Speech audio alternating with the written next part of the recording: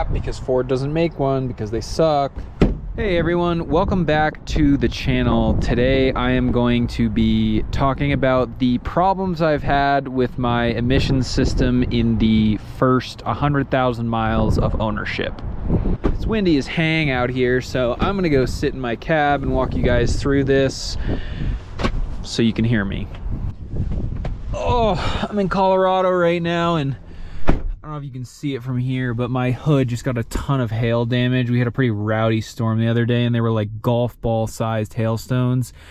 And so now my entire hood is all dented up, and so is my wife's Subaru. So very annoyed. But anyway, to get to the task at hand here, I'm gonna talk about the problems I've had with my emission system in the first 100K. I'm gonna open my door to get the miles to show up. Obviously, I'm 5,000 short. I'm at 94,828.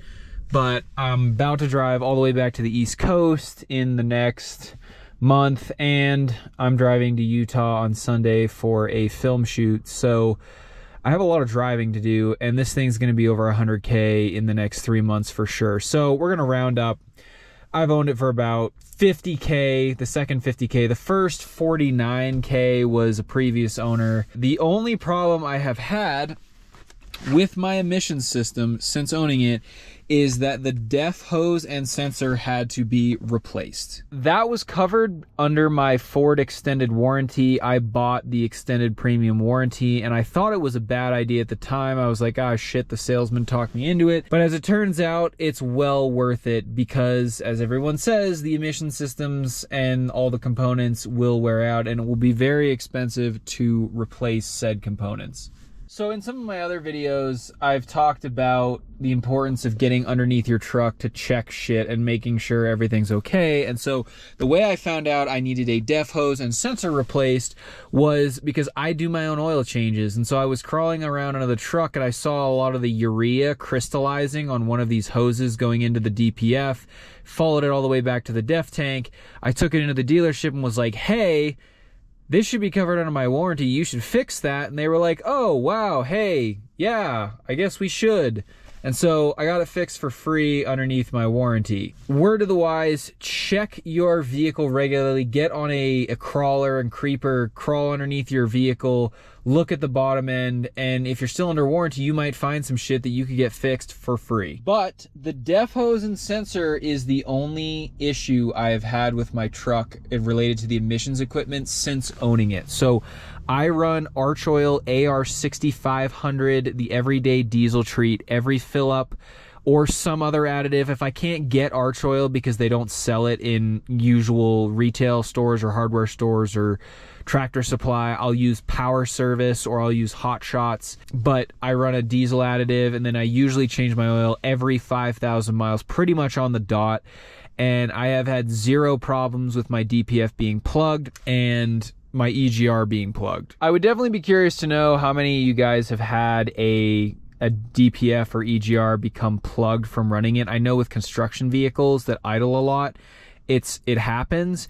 I drive a ton on the highway, so I've had zero issues with my emissions equipment other than just the def sensor and the hose leaking. I really feel like if you're running the trucks hot, either you're towing or you're driving on the highway a lot, you won't have issues. And I don't tow often, but I'm driving thousands of miles, usually monthly, and I think that keeps the DPF free and clear. Just for the sake of argument here, let's say you didn't have the warranty for the 124,000 miles and you had to pay for the def hose and the sensor replacement.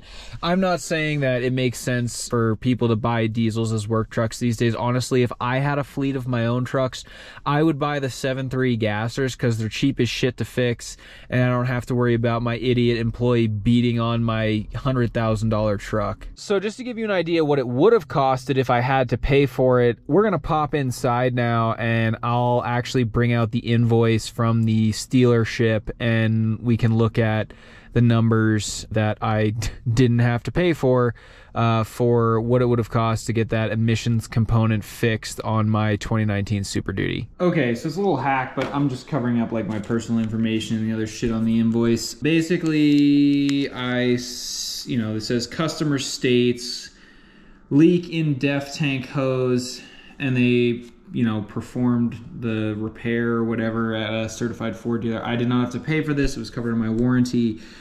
The labor to do that was $417.20. The injector assembly for the def hose was $101.43.